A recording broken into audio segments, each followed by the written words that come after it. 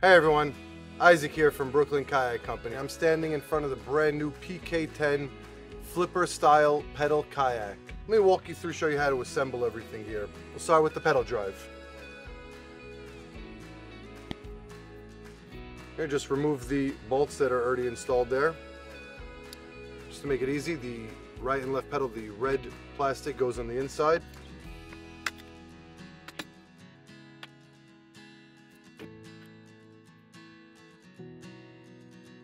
Reinstall the bolt.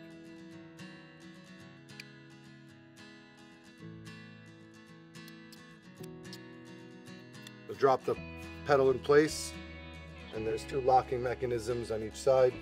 We'll just turn those into the lock position. Comes with two extra flippers. To go ahead and install the seat, you'll unscrew the seat knobs, place them through the seat, and tighten those into place. Next, you'll need a Phillips screwdriver to install the rudder handle and screw that in place until tight. Next, we'll go around back to the rudder system. Remove the ring, place the rudder hole, put back the ring. This is a little tricky part. You'll need to fish through the deploy string. First goes through the first hole, over the first roller, down and under through the second roller.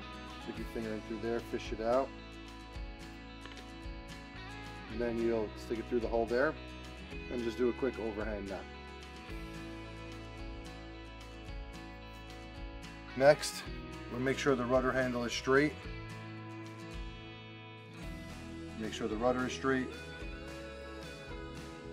Fish the string through each side. Wrap around and do a slip knot. Double tie. Same thing on this side.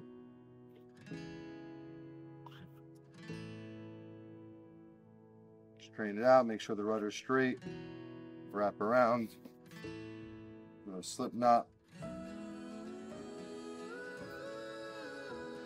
and double tie. You'll see you have a turning rudder. And that's it. Grab your life jacket, you're ready to go on the water.